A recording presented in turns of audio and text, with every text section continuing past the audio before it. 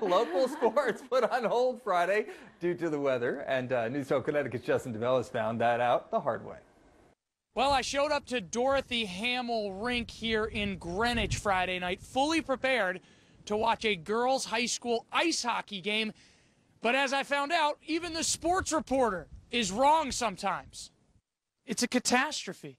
Avon was supposed to take on Greenwich, but instead the game was postponed due to the weather. I checked the CIAC website at about 3 o'clock this afternoon, and it said the game was still on. But when I pulled into the parking lot, crickets. It was completely empty. Listen, I take full responsibility for this mistake. It's nobody's fault but my own. I put this on me, and I'm not going to make any excuses. I'm going to own it. I'm going to wear it. And I'm going to use this for next time. I'm going to use it as fuel to be better for next time. It's a really bad blunder, but it's not the end of the world. Well, let's hope Santa doesn't make the same mistake I did this holiday weekend. Happy holidays, everybody. Stay warm.